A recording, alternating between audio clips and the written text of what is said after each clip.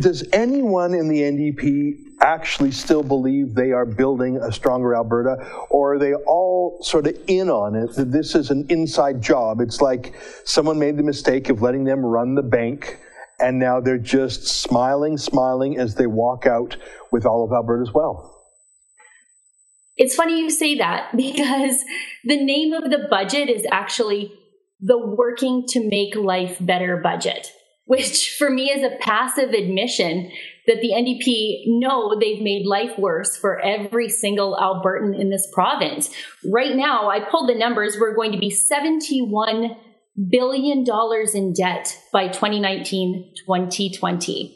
So by that time, we're going to be paying $2.3 billion annually in debt servicing. Yeah. That's just an interest. I mean, just think of the schools and the hospitals that could be built with that money.